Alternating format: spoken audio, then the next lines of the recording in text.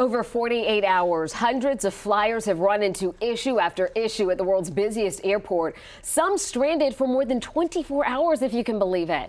This comes after Delta previously announced it would cut 100 flights a day this summer. 11 Alive's Dawn White is live for us this evening out at Hartsfield-Jackson International Airport. Dawn, what have these flyers told you? I mean, you can imagine this is incredibly frustrating. Jennifer, one passenger told me that her Delta flight has been changed or canceled 4 times. And it's not just Delta. If you take a look at the flight boards at the airport behind me, you will see cancellations for virtually every major airliner.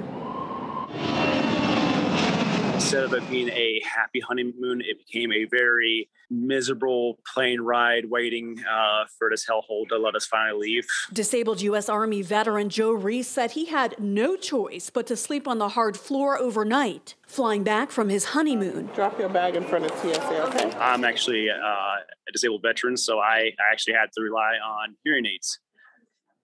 And so my charging port is actually in my bag in Omaha. This is Carson. She's been such a trooper. Brooke Osborne is also stranded at the airport with her 11-month-old daughter, Carson, and running out of diapers. We've just been giving her more food throughout the day and less bottles since all of her formula is in our checked bag, which is, like Joe said, in Omaha. We've been there since like 6:30 to 9:30 the night before.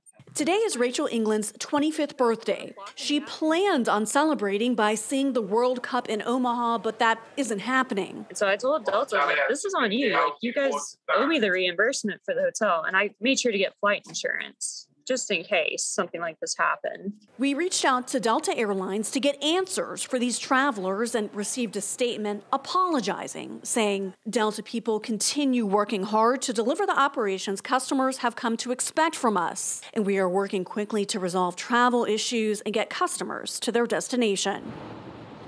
And another passenger says that he was on hold with Delta customer service for almost 7 hours. According to the flight tracking website FlightAware, there are almost 3,200 flight cancellations in the country, and about 120 of them are right here in Atlanta. Don, you certainly hate to hear that. And then these folks are waiting for hours on that helpline as well. It's certainly an incredibly frustrating situation. Thank you so much.